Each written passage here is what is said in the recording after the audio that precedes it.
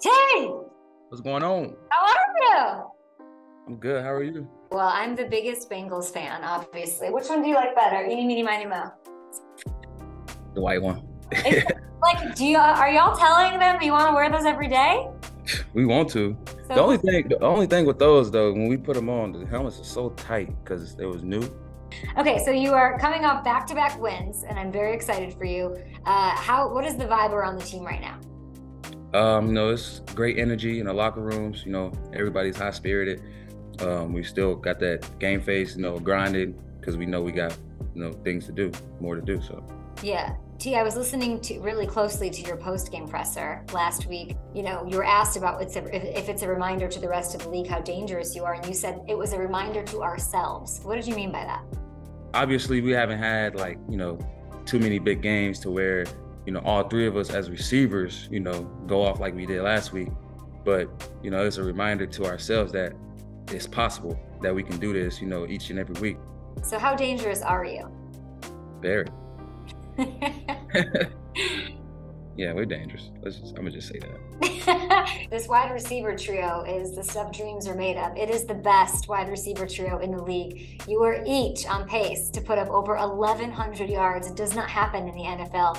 How does that balance work? Because I follow the team very closely, and I cheer you guys on, and I've never really heard someone saying they're not getting the ball enough targets, they need the love. So how does that balance work? We're just unselfish.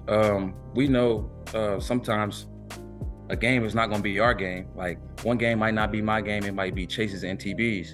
And in one game it might be my game and it's not going to be theirs. We know it's going to go like that, but so we just unselfish. We're going to cheer each other on no matter what. And, if somebody's doing something wrong, we're going to correct each other and, just go about it that way. You and Jamar are very competitive as well. We saw some stuff on social media about you two playing ping pong. What is your favorite thing to compete against with it in? It's ping pong. We play ping pong every single day. He loses a lot, but other than that, it's really that. Sometimes we compete on, who scores the first touchdown or, who has the most yards, just things like that to give us more, motivation to go crazy in the game. So yeah. Why are football players everywhere? Everybody's playing ping pong. Why are football players obsessed with ping pong right now? Honestly, I don't know. I always liked the game since I was younger, but I've been seeing that a lot lately too, that everybody's been playing it. And I thought we was the only team, but it's really all the teams out here. But does it get crazy? Like, are people invested? Oh yeah, it gets intense. What is that like? Especially the 2-on-2 games. We play some 2-on-2 games. It gets very intense. What's the best 2-on-2 you've been a part of? Probably me and our coach Troy Walters, the receiver coach, versus Tyler and Chase. That's amazing. Does Joe get in on this action? No, I bet he doesn't. He's a single player. He's good though. He's really good actually. Joe's good? What is Joe Burrow bad at? Good question. I don't know. He can dress. He's cool. He says the right stuff. He goes out there and balls off the field. He's not bad at anything. He can shoot basketball. He can play ping pong. He plays chess by himself. He plays chess by himself in front of people? He'll sit at his locker and just play chess, learning moves. With a cigar, like LSU locker room style, or just straight no, just sitting in his locker like this, just looking at his chessboard. Just figuring, I'm like, Joe, what are you doing, bro? Do you ever say do you want to play me, bro? And he says, no, he just wants to do it himself. No, I don't know how to play chess. I don't even ask him to play against him. If we had checkers, I'd play him in checkers. How do you build chemistry with somebody who's a singles player like that? Just, going out there and practice, connecting to practice every single day and, and then off the field, hanging out with him on Taco Tuesdays. Like me, him and Chase went to Taco Tuesday yesterday and, just bonding, and things like that. And who's making that happen? Are you saying, Joe, let's go do this? Or is it just... It's definitely Chase. Really? Yeah, it's definitely Chase. So Chase is the social one, kind of. He's the one who's he's the one that makes the plans for the Taco Tuesday, for sure. How many tacos do y'all go through, the three of you together? Yesterday, I had 3, Chase had 3. That's not bad. Yeah, I think we all had 3 or 4. You guys can do better. You guys need to add some offensive linemen to that thing. That's amazing. No. What's your thoughts on this? Your quarterback, he's the AFC Offensive Player of the Week. We love to see it. We want it to continue, and you have a lot to do with that. What are your thoughts on Joe Burrow with the grills?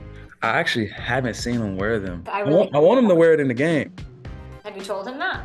No, not yet. I don't think that's. I'm no dentist. But I don't know if that would be good. It's probably not a good idea. It's probably not a good idea. 2nd down and 19 behind the chains. That pass is complete for a first down. So you lose 9 on the sack, and then you find Tee Higgins over the middle and move the sticks. Who inspires you the most? I think I know it's your mom, right? Yeah, definitely. What's your relation? Like, what is the season like with her? Is she watching every game, coming to every game? Yeah, so every home game she comes to. If it's an away game, if it's close, she comes to. But any far ones she wants to come to, but I just say just chill at home. I'll call you before the game and we'll go from there. She always give me that motivation talk before a game, her and my sister, and I go out there and do my thing. And it is caught. Yeah. Tee Higgins breaks the tackle. He's at the 10, the 5, touchdown. Got him in Bengals. You got the Browns on Monday, my friend, Mr. Tee Higgins. You've done a lot of things. You got to the Super Bowl. You're on pace for all these yards. You're amazing, but you've never beaten the Browns in your NFL career. 3 straight losses. How does that motivate you?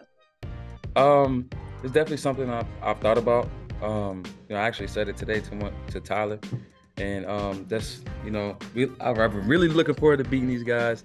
Just like you said, I lost to them 3 straight times. Haven't beaten them yet in my career. It's going to be nice to get a win versus these guys in Cleveland. So looking forward to it. It's going to be a great matchup, but hey, we got to get the job done. Winning a single game in the NFL is really hard, but I was looking at your schedule this morning and I was like, ooh-wee, I think you guys are about to really start to go somewhere. Does this feel like a team that could make it all the way? Yeah, for sure. I feel like we got all the pieces to the puzzle. We just got to put it together and, come together as a team and make this run again. I'm wishing you so much luck. Get those 1,100 yards plus. Like, I would love to see 14 out of you. We've seen you're awesome, and I'm a huge fan. So thank you for taking the time. And I know you're tired after practice, so I appreciate it. Thank you.